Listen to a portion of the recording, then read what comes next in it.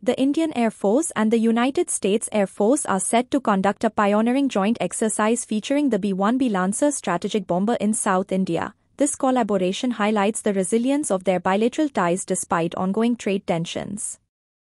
A recent assessment by a high-level Russian delegation has revealed that India's Hindustan Aeronautics Limited possesses approximately 50% of the necessary infrastructure and expertise to produce the advanced Su-57E stealth fighter jet domestically. This finding is pivotal for enhancing Indo-Russian defense cooperation, particularly in light of India's ambitions for self-reliance in defense manufacturing. Ministry of Defense has decided to abandon the plan to acquire 3 additional Scorpene submarines from France due to high costs. Instead, the focus will shift to acquiring 6 German diesel-electric stealth submarines under Project 75I, which promises advanced technology and better value. AMCA program in India towards prototype realization with Bharat Electronics and Larsen & Toubro forming a strategic consortium. This partnership aims to minimize capital during the initial phases of development while enhancing India's self-reliance in defense manufacturing. In a significant shift in global non-proliferation norms, U.S. President Donald Trump has ordered the Pentagon to resume nuclear weapons testing, effectively ending a 33-year voluntary moratorium that began in 1992. This directive comes amid rising tensions with Russia and China, who have conducted subcritical nuclear experiments, prompting concerns of a renewed arms race.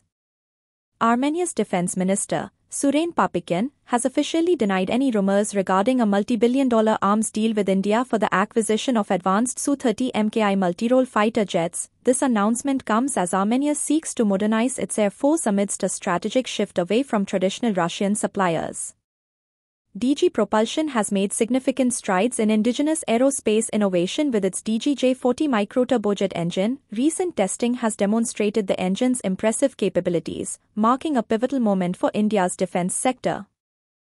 Savitri recently made a port call at Port Louis, the capital of Mauritius, as part of efforts to enhance people-to-people ties and maritime cooperation between India and Mauritius. The visit showcased the Indian Navy's operational capabilities, technological advancements, and rich heritage.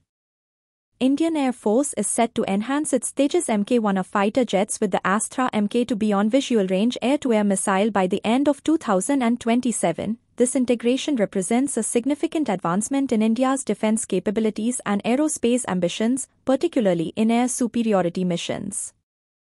DRDO is advancing its Hypersonic missile capabilities through Project Vishnu, which focuses on the extended trajectory long-duration hypersonic cruise missile. This initiative has successfully navigated initial developmental stages and is now awaiting approval from the Cabinet Committee on Security for further funding and accelerated prototyping. HAL is advancing India's aerospace self-reliance with the development of the Hindustan turbofan engine, a 25 kN afterburning turbofan. This engine is intended to replace the current Russian Il-55I engine used in the intermediate jet trainer Yashas, marking a significant step towards indigenous propulsion systems.